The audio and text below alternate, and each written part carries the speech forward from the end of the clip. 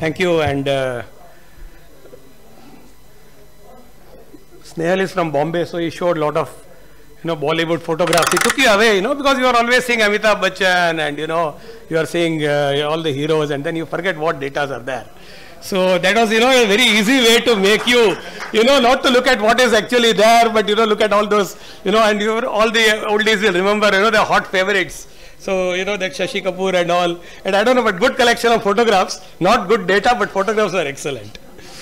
So we do know that, we with the onset of this newer arrival of these drugs and with the data which is there is no denying the fact that we need to look at cardiorenal risk, we need to look at ASCVD, we need to look at heart failure, and we need to look at CKD. Very importantly, we need to look at CKD also. And because of these new drugs and the data which they have shown, the way that we think about treating diabetes has totally changed. And Dr. Rucha and Dr. Kota also initially, while they talked about the weight reduction and this thing and the starting the medicine, now we have got a choice of drugs which will do both the things. There will be weight reduction, there is safety, and we are also looking at all these parameters like ASCVD, heart failure, and CKD. And that is the reason why this slide was also shown, where in the last few years there is a total change in what ADA or EASD or anybody is saying, that right from the first, if you want to give metformin, you can start with metformin, but thereafter you always look at what are the problems which are there, whether there is ASCVD, whether there is heart failure, and there is CKD, and then you choose the next drug, which could be either a GLP-1 or a SGLT2. And Dr. Snehal was talking about FDA saying so many things about, but ADA doesn't. ADA says that SGLT2 is still there. The warnings are given by FDA, but the ADA says that there it is there on top of the chart for starting. And we know how the SGLT2 mechanism, how it works. It has got natriuresis, it has got glucosuria, and various methodologies are proposed about how it could lead to this renal and cardiovascular protection. And we know that there are some common effects and there are some specific effects which are different as far as SGLT2 and GLP-1 are concerned. And because of this, common and specific effects, each of them individually gives us the cardiorenal benefits that we see. And if you see this 2021 paper, what they said was that we should prioritize the treatment according to the existing evidence. And they said that GLP-1 receptor agonists should be considered in patients at high risk of CV disease, which is what Snehal was saying, and SGLT2 should be considered for patients with heart failure or chronic kidney disease.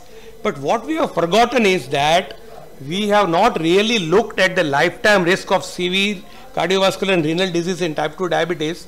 And this study, huge study, 4,73,399 patients, you can see that those who are CVRD free, those who didn't have any CVRD, the commonest risk, lifetime risk, first chronic kidney disease was 54%, that was followed by CV death, which was 41%, 29% heart failure, 20% stroke, and myocardial infarction, 19%.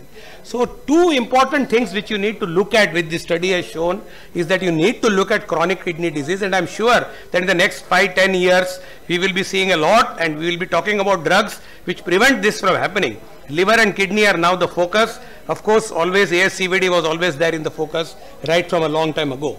So those who are not having any CV risk factor right now, but they are diabetic, it's very likely that they will develop a chronic kidney disease, the commonest thing which they will develop, and I would be more happy giving them a drug which is specifically in that group, which is going to work in that particular scenario. And this is another thing which was again a huge study, in lakhs of people, which showed the impact of chronic kidney disease progression on cardiovascular disease in a contemporary in UK in individuals with diabetes. And there is a strong association between CKD and CV morbidity, and there is a cumulative, the progression is fast, and there is a cumulative increase in risk when CKD is there. I would be more happy in using a drug which tries to prevent this, because I know that as a corollary you are going to get CV disease as a problem later on.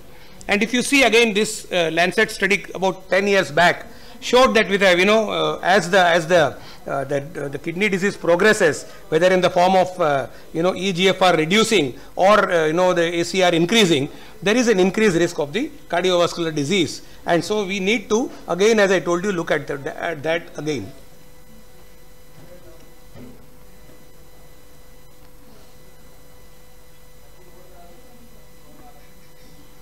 So if you see this study which was published in 2019, again China has done a lot of work, and they did a meta-analysis, and they very clearly said that SGLT2 inhibitors show clear superiority in reducing CV and all-cause death, hospitalization for heart failure, and renal events among the new classes of anti-diabetic drugs which we have.